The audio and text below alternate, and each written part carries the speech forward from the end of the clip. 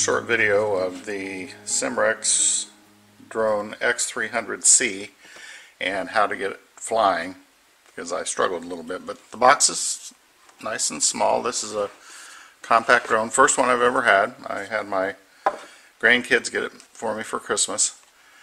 You can scan this and apparently get a free 1-year warranty. Then in the box, this is your charger cable that can go into the computer, or what I did is I used a phone charger and plugged it into the wall. Some extra propellers, the drone itself. Let me open these up.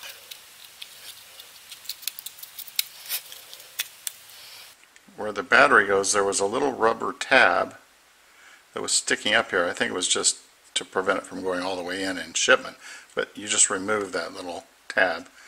Then you kind of push down and there's a little clip. That's a clip right there. You kind of push that down with your thumb and the battery slips out. Only goes in one way. Highly recommend that you use the guards for the propellers, especially in the beginning. Otherwise you'll break them off, and they just simply slide on. They don't click in place.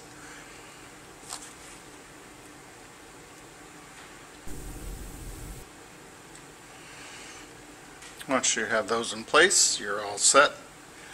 There is a little antenna wire. I don't know if you can see, there it is. I just kind of straightened it out a little bit. Then the controller is underneath all of this. And this is what got tricky for me. Before I go any further, you do have to charge both units. They're both rechargeable with the same cord. It'll take, I don't know, an hour or so to charge. There's the charging port for the controller. You can also hook up your phone to this. However, this kind of clips up and then this slides. However, for my iPhone, I don't trust it to stay in place because it doesn't really click real well. Now I do have a cover on mine. So what I'm going to do is maybe put rubber bands around here at an angle so that I know that it'll stay in place. And I'll do a subsequent video once I get to that point. But right now, let's just fly the drone, because you can take video and still pictures with it. So I'm just going to do a flying lesson. So the first step is you turn on the drone. And there's a little button right here. Push and hold it until the lights, LED lights, come on. You can see they're flashing now. Then you turn on your controller, and there's a little switch right back here, same side as the charging port. Get a little beep. The first time you push this down arrow, and somehow that gets everything coordinated. Things you'll need are these little pads, and they slide like I'm sliding my thumb up, down, left, right. Same thing on this side. These other arrows on the outside control other functions, but for basic flight you just use the inside ones. This one will give elevation, or it'll bring it down, and then left, right pivots the craft this way. On this side, this will give you, up is forward, so it's going to tilt it forward and fly, back, and then tilt and fly left, right, but it's going to bank, turn. To initially get the propellers going, you push this up arrow, and it's going to stay stationary on the ground. So let me move it to the floor. Actually, you have an emergency stop here, but you're only supposed to use it for emergencies because it'll drop like a rock. But I'll push that now. Shuts it off. So again, to start, I'm pushing that up arrow. Then I'm going to slide this thumb up, and that's what will give it some height. And now it's going to freeze right there.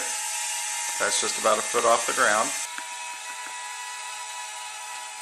Okay, now if it drifts, which it probably will the first time, to change, to make it stable, it's the arrows, not the pad. So if you want it to go more to the left, you'll tap that arrow, and each time you tap it, you'll see it'll start drifting over now. Well, I don't want it to do that.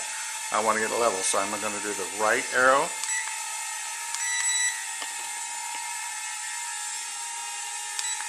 left, and now I'm going to do the forward arrow.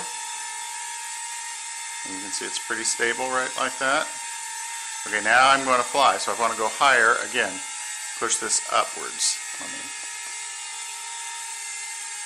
So I'm pushing up, and once you let it go, then it'll hover at that height. So on the right hand side, I'm going to, so what I did is I slid my thumb to the right and bring it backwards. Again, that's sliding my thumb down.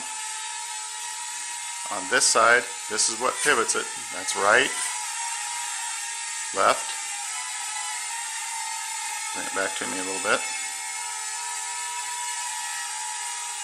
So again, I'm going to slide my thumb to the right, and it turns. So now forward is towards me. Back is still back. I don't know if that makes sense, but I'm pivoting the ship. Pivoting the drone, I should say. So if I want more elevation, again, I just push this thumb up. And wherever you stop pushing is the elevation you'll get. Now you can do tricks and things, but that I'm not covering in this video. This is just to initially get it flying.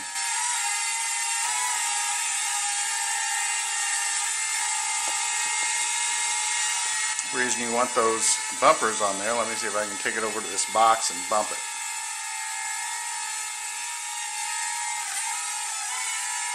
So if I was flying and I bump that,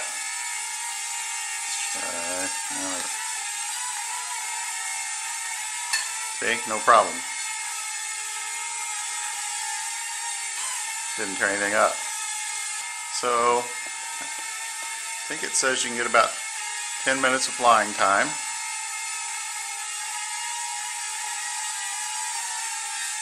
I've been mostly trying to keep it so that the front is like I'm looking out at it. I will make one with the camera, but I just wanted to give some instruction because I struggle a little bit with these buttons and getting it set up.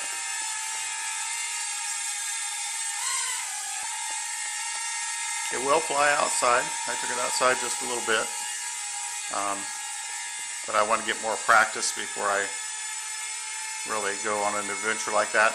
It does have a return function, so outdoors, because it's so small, say you got 50, 60 feet away, I could see losing it in your sight path, and you can push a button and it'll return to where it launched from. I have not tried that yet though. So landing, push the down button.